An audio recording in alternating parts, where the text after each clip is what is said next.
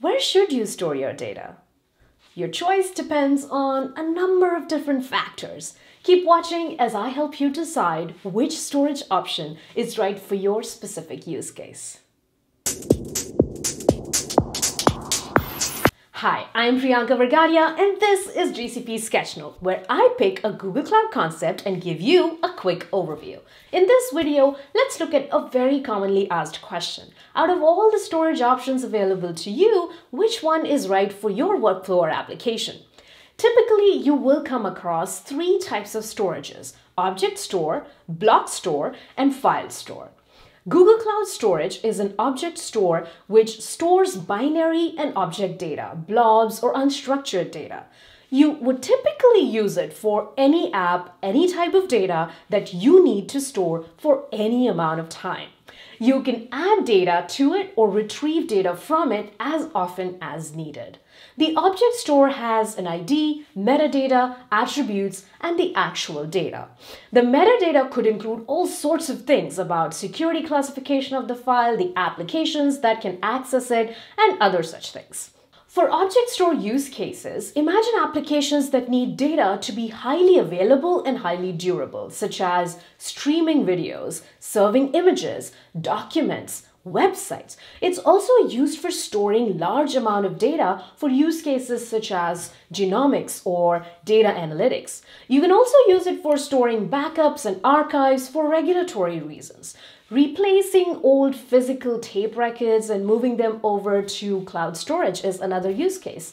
It is also widely used for disaster recovery because it takes literally no time to switch to a backup bucket to recover from a disaster.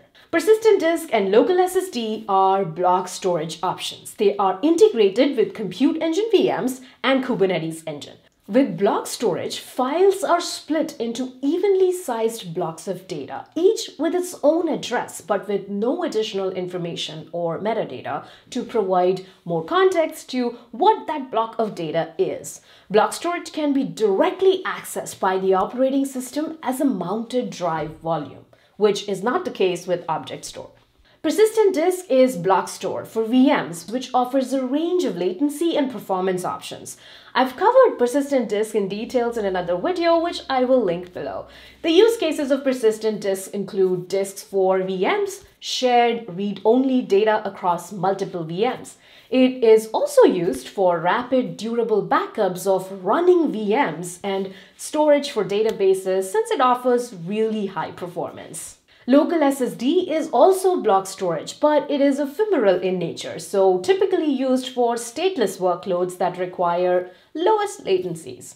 The use cases could typically include flash-optimized databases, hot caching layers for analytics, and scratch disks for any application, scale-out analytics, and media rendering. Now, Filestore. Filestore is a fully managed network-attached storage, which is nothing but a shared file system for unstructured data.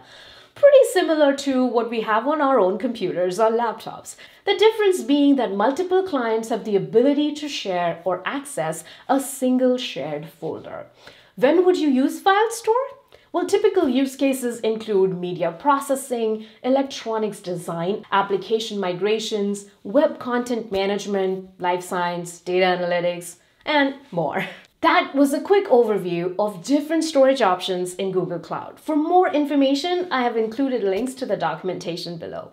If you like this video, give it a like and subscribe to my channel for more cloud content. If you have suggestions on topics that you would like to see, put them in the comments below and I'll cover them in the upcoming episodes. Thank you. Bye.